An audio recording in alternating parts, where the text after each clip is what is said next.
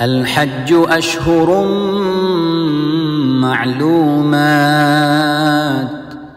فمن فرض فيهن الحج فلا رفث ولا فسوق ولا جدال في الحج وما تفعلوا من خير يعلمه الله وتزودوا فإن خير الزاد التقوى واتقون يا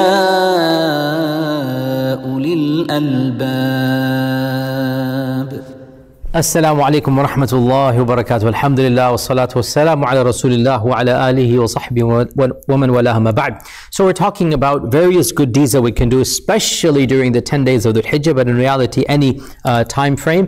And we were also talking about the issue of good manners, and I had mentioned in our last lecture the blessings of being good to one's parents. Okay, before we move on to another good deed, I also wanted to bring up another issue which, again, it is an awkward one. We rarely talk about it, and yet it is something that is very important, and that is the issue of being good to one's family, fulfilling the ties of kinship. And the concept of kinship, the concept of being good to one's extended family. Yesterday we talked about in particular the parents, and there's no question that out of all the people in the world, the parents are number one category. Right after the parents, of course, comes your spouse and your children, and right after that comes your relatives and siblings and cousins and uncles and aunts. This is all the family, and then of course you have the extended family. And Allah subhanahu wa ta'ala mentions in the Quran that of the most fundamental characteristics of the believer and of piety and of righteousness and of the people of Jannah is to have what is called silatul arham. And silatul arham, it's a very interesting terminology that Allah uses in the Quran when it comes to fulfilling the ties of kinship. Sila means to connect. Sila means to bond with. And arham is the plural of womb. Rahim is womb. And therefore, it is as if you are connecting or bonding with somebody who shares the same ancestry as you. Either the immediate ancestry, which is siblings, or a grandparent, which is cousins, or a second grandparent, which is second cousins. Your whole family, you are sharing at some point in recent history, right? Either one generation ago, or two or three, or as obviously it goes less and less as you go much, but the point, and meaning less and less means the bonds of kinship are of course considered to be less tight, less strict as you go further. But the point is that your cousin, right? At one point in time, the both of you, there is something in common, and that is one person or one couple is in common.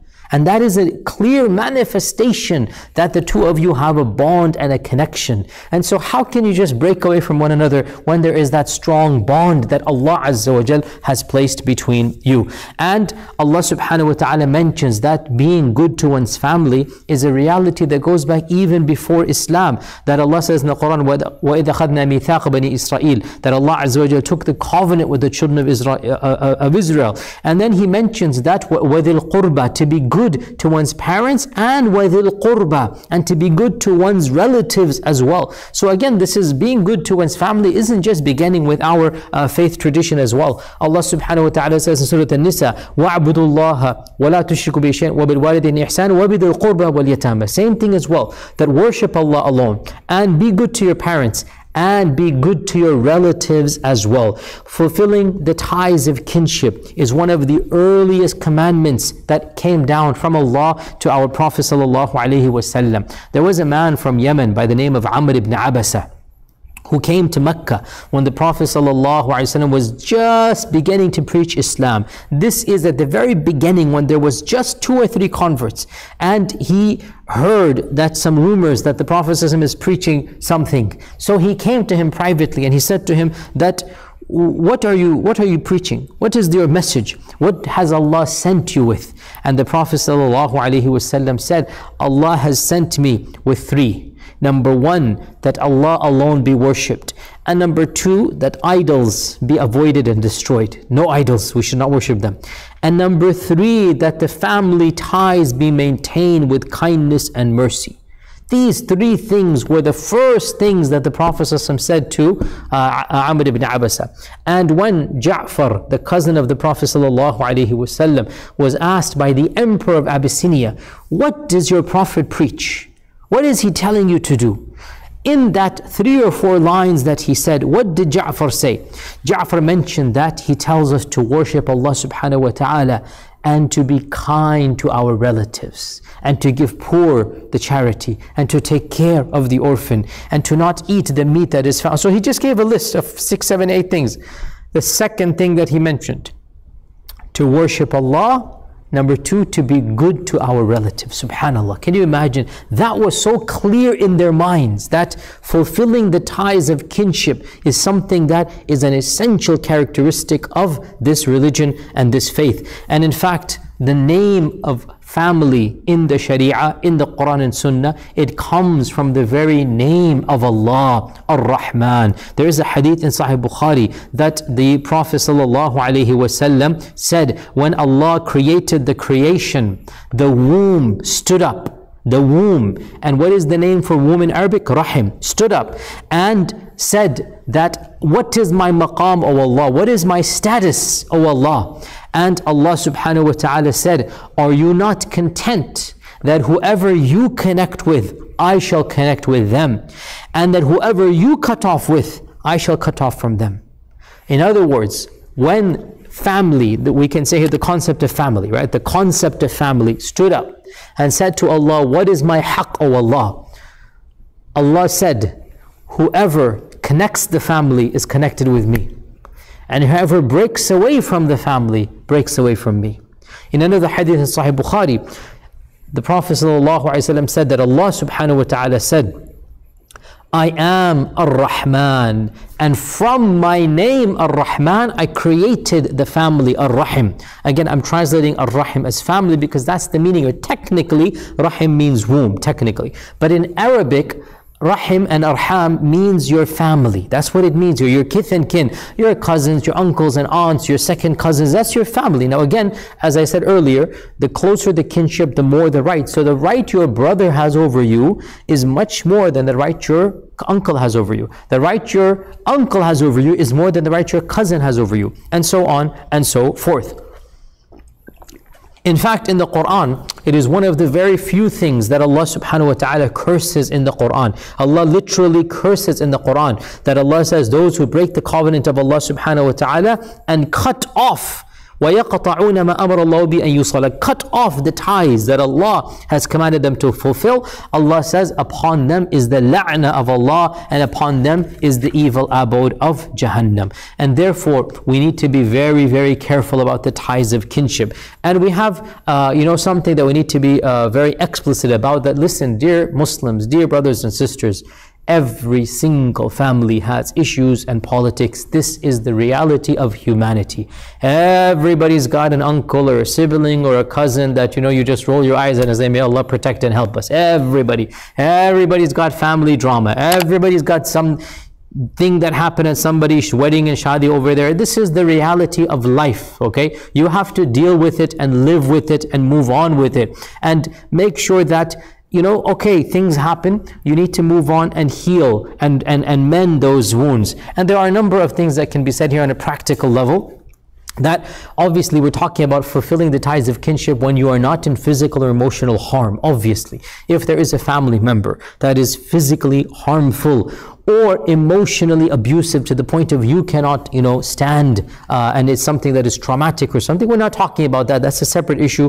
Our Prophet ﷺ said that there should be no harming of others. So if somebody is harming you, obviously, we're not talking about that. But otherwise, just a sarcastic remark or just, bad manners or whatnot, this is a part of the friction of life.